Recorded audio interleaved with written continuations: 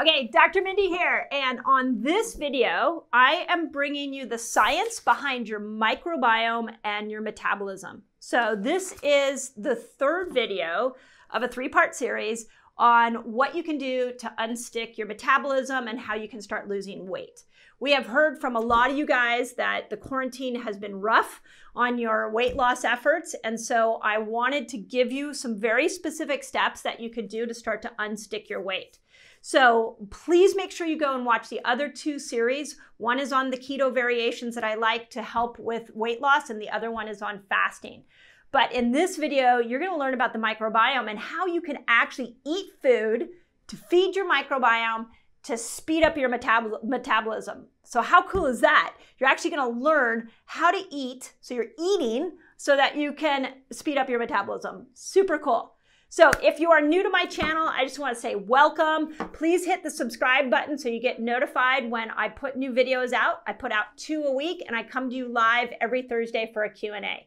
So if you have been enjoying my station, we love your comments. We love how engaged you are in our community. Thank you for sharing these videos out. We're trying to change the world with science and through evidence and through stepping out each one of these things that I'm teaching you here so that you guys can implement it yourself.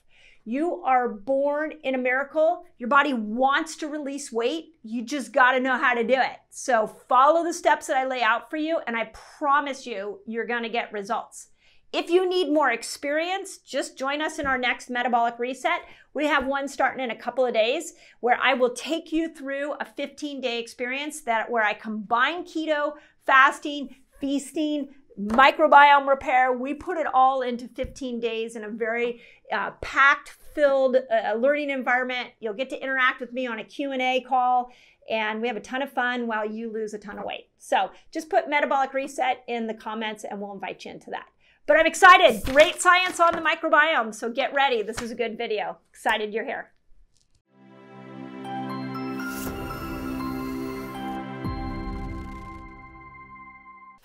Okay, Dr. Mindy here, and I wanted to finish up. This is actually the third part of a weight loss series that I've been doing for you guys.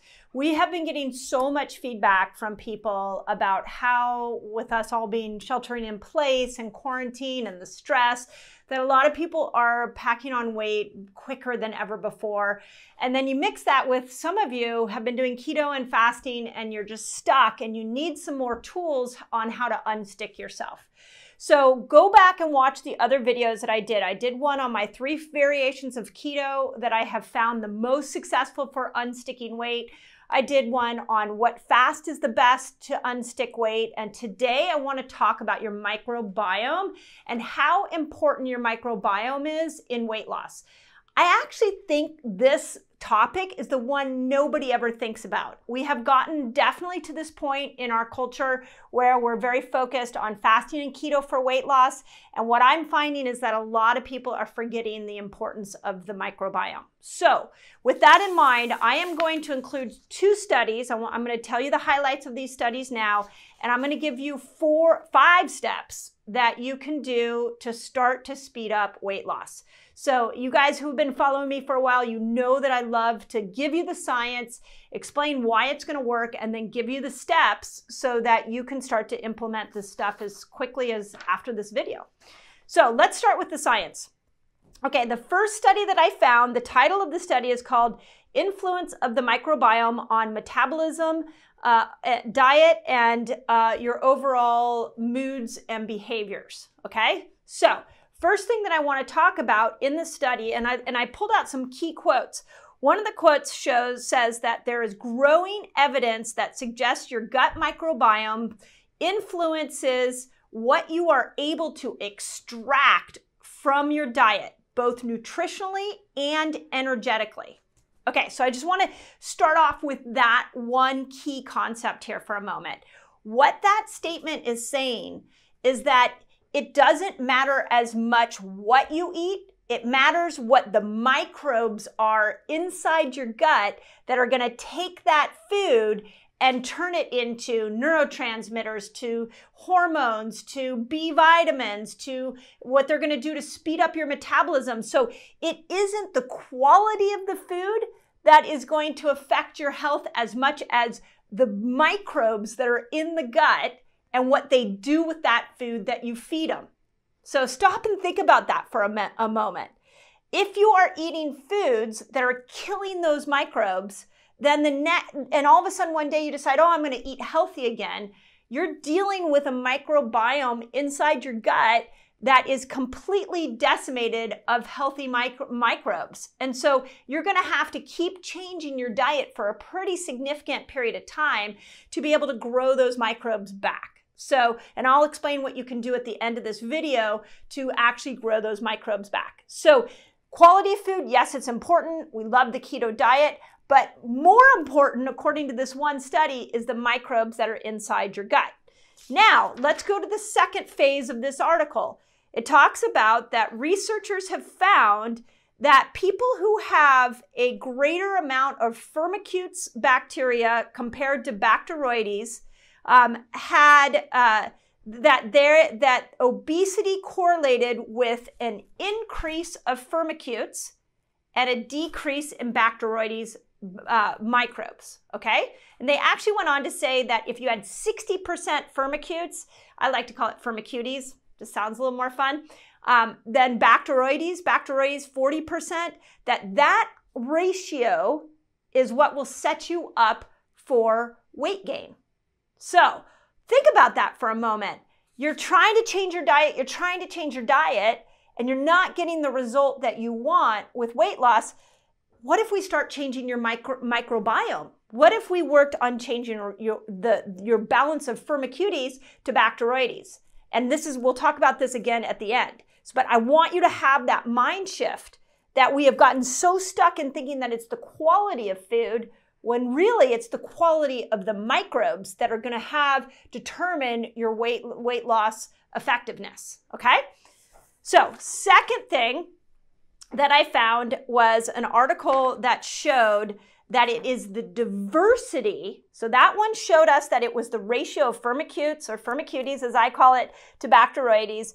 This article showed that it's actually your microbe diversity that will affect if you are obese or not. The actual quote was, the microbial diversity of obese patients is lower than the microbiome diversity of healthy individuals. Okay, well, this one is actually pretty easy. This is really about expanding the amount or the diversity of foods that you are bringing into your diet and into your gut. Let's use a salad as an example. We know that fiber, and especially raw greens, I love to emphasize how much we need to be eating raw greens. So we know that raw greens are going to feed these good bacteria, and then those good bacteria in turn are going to come over here, help to pull the nutrients and get the energy out of your food, and are going to speed up your metabolism. But you have almost 6,000 different types of microbes in your gut.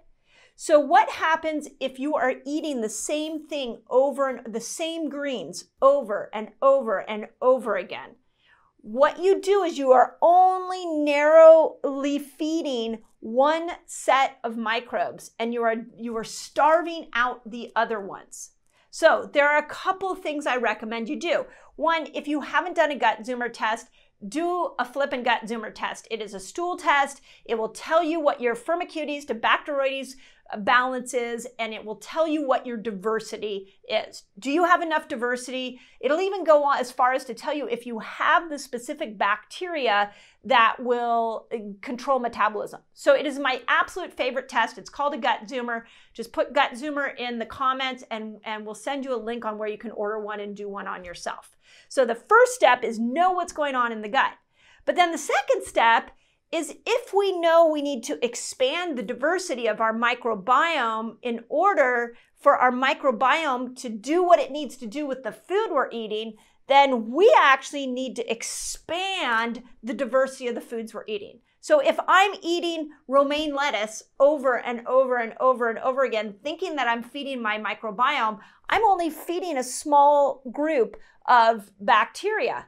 Whereas if when I make a salad, I think I've mentioned this before, I put chard and parsley and romaine and kale and collard greens, and I cut all that up, put some seeds and nuts and hemp seeds and flax seeds, pour all that into a salad because I know that that greens is there to feed. It's like fuel for these bacteria in my gut that are going to give me neurotransmitters and speed up my metabolism and keep my immune system strong. So diversity is key. And why I picked these two studies is because so many of you are banging your head against the wall trying to get a result with weight loss, and you're doing it through keto and fasting, which is great, but you need to add in this diversity of greens. You need to add in this look and this focus on your microbiome. When you add that in and you mix it with keto and fasting, you'll lose weight. It'll be amazing. I promise you. I consult people every single day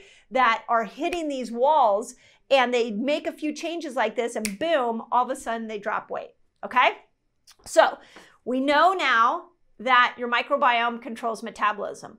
We know now that your microbiome controls what you get out of this food that you're eating. So what do you do now? You're sitting here at this spot.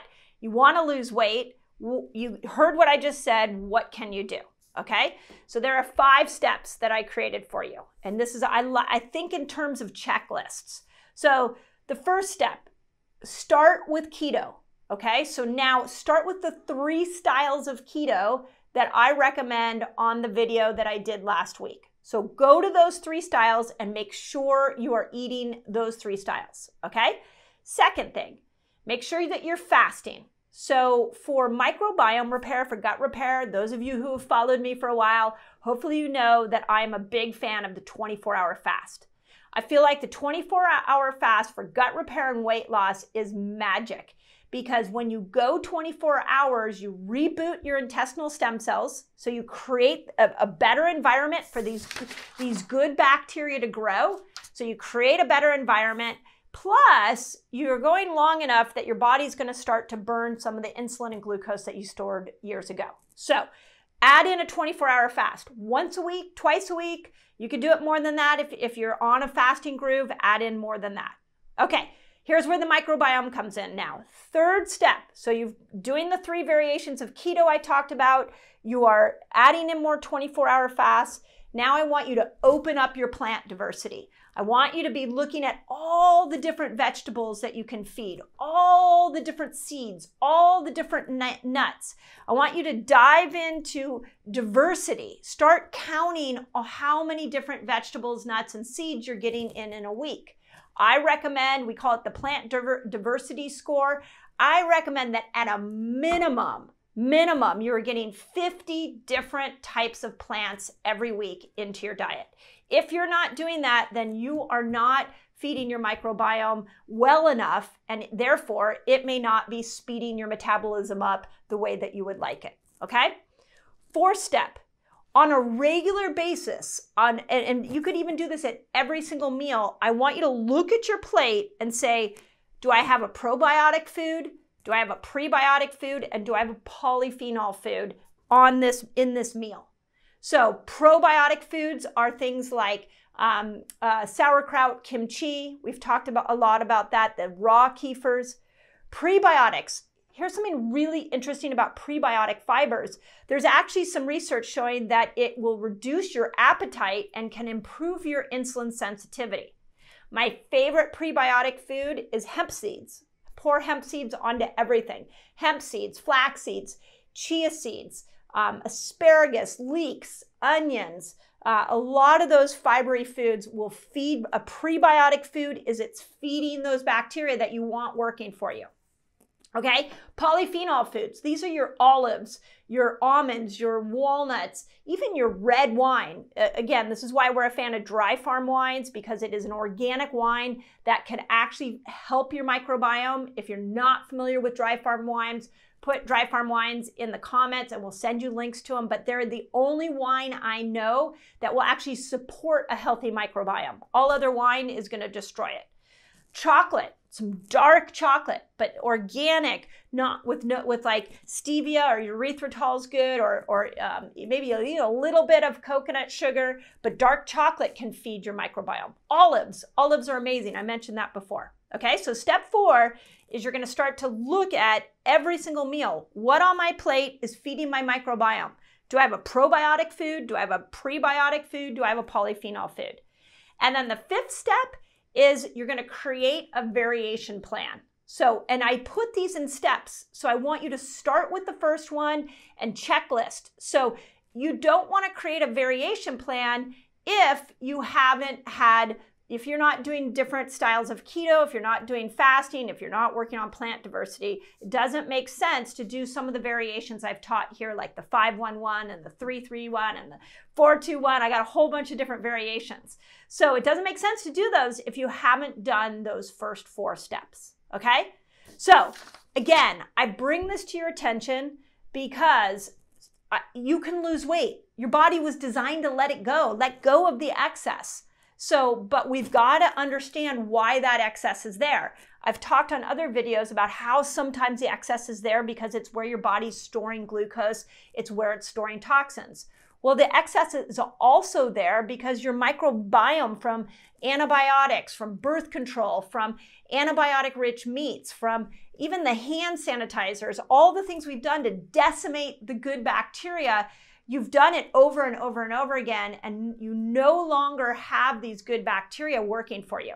So we've got to get them in, we've got to feed them, we've got to regrow them. So that's why I wanted to bring this on this weight loss series to you guys. Now, if you're like going through this series, you're trying to understand how to put it all together and you're stumbling, this is why I created resets. So we have a metabolic reset coming up in 3 days. And it is there for you to understand how to use these different principles for your specific needs.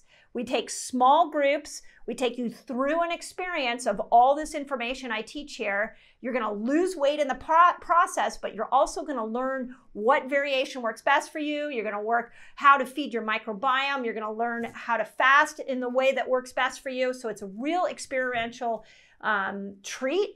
We love doing it, and we love empowering you so that you understand how you should operate with this material, because the way that you lose weight, the way your friend loses weight, the way your partner loses weight may be totally different. We got to understand your body, and that's what our resets are there for. So just put metabolic reset in the comments and we'll invite you in. Again, depending on when you're watching this, we're doing another one in a couple of days. So please be sure to sign up quickly. Once that reset starts, we shut it down. So, and then we'll do another one, okay, in a couple of months.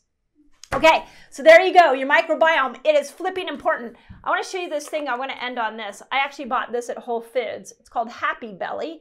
And it's like the perfect ketobiotic treat. It's a perfect example of everything that I'm talking about.